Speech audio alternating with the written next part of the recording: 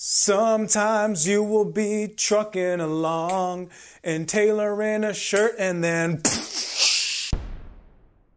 that was me trying to personify your thread breaking, which is the most annoying thing in the entire world, but there's a couple of different reasons as to why that can happen. I'm SD, I don't really like long intros. Let's do this. Your needle! You probably think that it isn't your needle, and if you think that it isn't your needle, it probably is your needle. You wanna know why that is? Because sewing machine needles do not last forever. Sewing machine needles actually don't even last that long at all. And you gotta change it pretty regularly, because what ends up happening is your needle gets worn out, and it causes all these like little microscopic wear areas all over the thing. And you know what doesn't like jagged metal? Fabric. It doesn't like it, so it gets caught on it and it kind of rips and tears. And well, what is your thread made out of? It's made out of, well, not fabric, but like whatever word it is I'm looking for, it's made out of that. So then it shreds on you and it breaks, and then it just, oh, it's so annoying. It frustrates you so much, doesn't it? Just the other day, I got this message from this guy in a panic. He's like, SD, please help me out. I don't get it. I've done everything on my machine. All my settings are perfect. I got everything set up right. Every single time I go to tailor anything, I go to use my sewing machine, my thread breaks every single time. And I was like, did you change your needle? He was like, no, I haven't done that.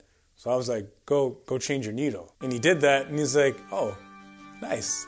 Thanks, man. Same thing happened to me. I made a tutorial on tailoring joggers and my thread broke 3 times during that video. 3 times! And even I still make the mistake of not changing my needle as often as I should, because between myself going on a straight binge tailoring a whole bunch of stuff and then making videos where I'm making a tutorial, well, my needles, they get worn out a lot faster, but I don't really have the foresight to remember or think about it, and I'm like, well, I dropped the ball on that. So then I'm in the middle of a tutorial and my thread break.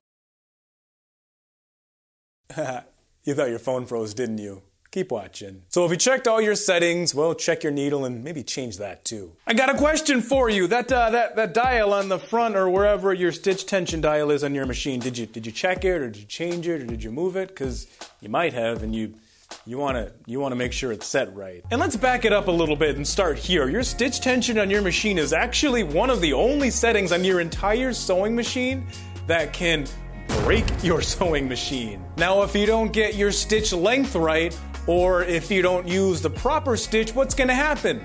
Well, your new stitch and your new seam is just gonna look all janky. That's not a big deal. You're not ruining anything besides, I don't know, your $5 shirt. But your stitch tension, yeah, don't mess around with that. And the reason why it actually causes or can cause your thread to break is what can happen is you have your stitch tension set way too high for whatever it is that you're sewing or that you're tailoring. And your thread is strong, but it's not that strong. So what happens is it's got all this extra tension on it and it's being pulled on, and then next thing you know, it breaks on you, and probably in the middle of a jogger tutorial. Your needle is good and new and changed. Check. Your stitch tension is set correctly. Check. Your thread, it still keeps breaking.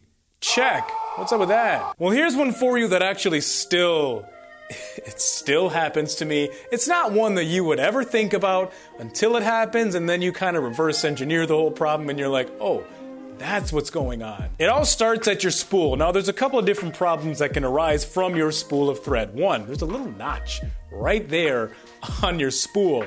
And if it's facing the wrong direction, and depending on the direction that your spool even faces, whether or not it's vertical or if it's horizontal, if it is horizontal and that notch is on the wrong side, what happens is your spool just spins in a circle, and then all of a sudden it just gets caught right there on that notch, and then it breaks. So what you want to do is you want to flip it the other way around. If your spool runs horizontal, make it so the notch is facing away from everything, away from where the thread comes off. That's literally the biggest ant. I'm gonna take a picture of this. This is the biggest ant I've ever seen. How can this thing be in a house? But we're not done with the spool just quite yet, because here's another thing that can happen with your spool of thread. There's 2 stickers on the end of it that tell you, the brand and the size and the weight and all that kind of stuff. Well, the problem that can happen with that is the adhesive can kind of stick to everything, and it causes unnecessary resistance as it's spinning around. And as we've learned earlier, sewing machines and thread and needles and all this stuff, they don't like unnecessary resistance because